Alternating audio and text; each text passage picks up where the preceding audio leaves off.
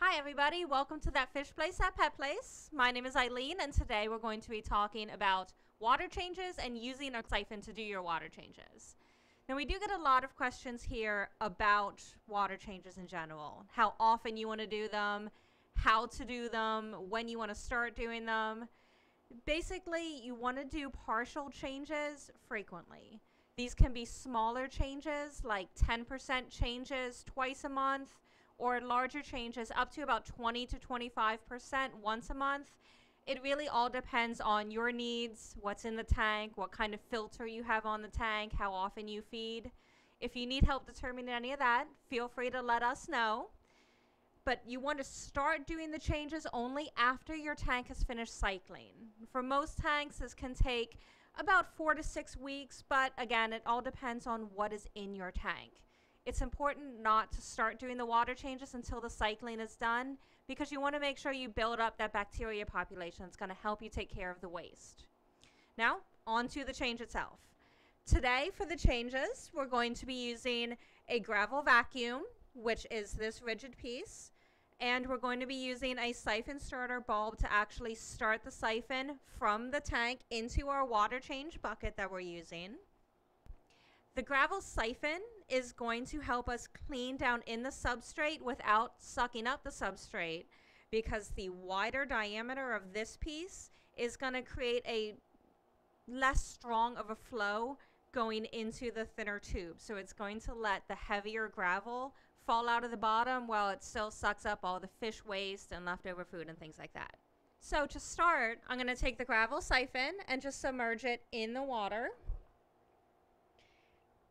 It's going to make things a lot easier for you if you make sure that there's no air trapped within the gravel siphon to start with, because there's going to be less that you have to take out later.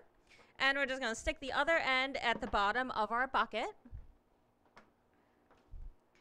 To use the siphon starter bulb, you do want to look at the bulb itself. There's going to be arrows or words that say in or out. You want to make sure that the end that says in is closer to the tank because the water is going to be entering in the bulb this direction and is going to be coming out this side.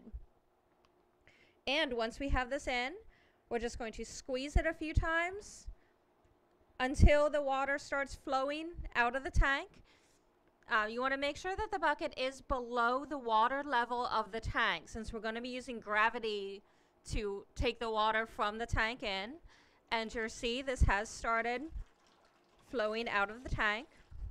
Depending on how much air is in the tube, you may need to pump the bulb a few times just until the water level gets over the rim of the tank and starts falling down. Okay, and when we use the gravel siphon, we're just going to put it down in the gravel and lift up. And this tank is not dirty, but you'll see in your tank, you'll see all the waste coming up from the bottom. The gravel will fall back down and the waste will just go up the tube. When you're siphoning the gravel, you want to make sure that you're also keeping an eye on how much water is coming out of the tank, since it can be easy to take too much water out at this point if you're not paying too much attention. And when you're siphoning the gravel, depending on how much waste you're picking up, you may only want to do half of the tank at a time to make sure that you're not taking out too much water and too much bacteria. And then next time you do your water change, whether it's in a week or in a month, then you want to do the other half of the gravel to make sure that gets cleaned. But once you've taken out as much water as you would like, you can just let some air back in the tube. It'll break the siphon and the water will stop flowing. At this point, you can just dispose of this water and put your newly prepared water back into the tank. And if you have any other questions about how to do your water changes or any other problems with your tank, feel free to let us know. We're always here to help and we'd love to answer your questions. Thanks for watching TFP TV. Remember to like and subscribe so you're notified the next time we post new videos. And feel free to let us know if you have any other questions or concerns. We're always here to help you out, and we'll see you next time.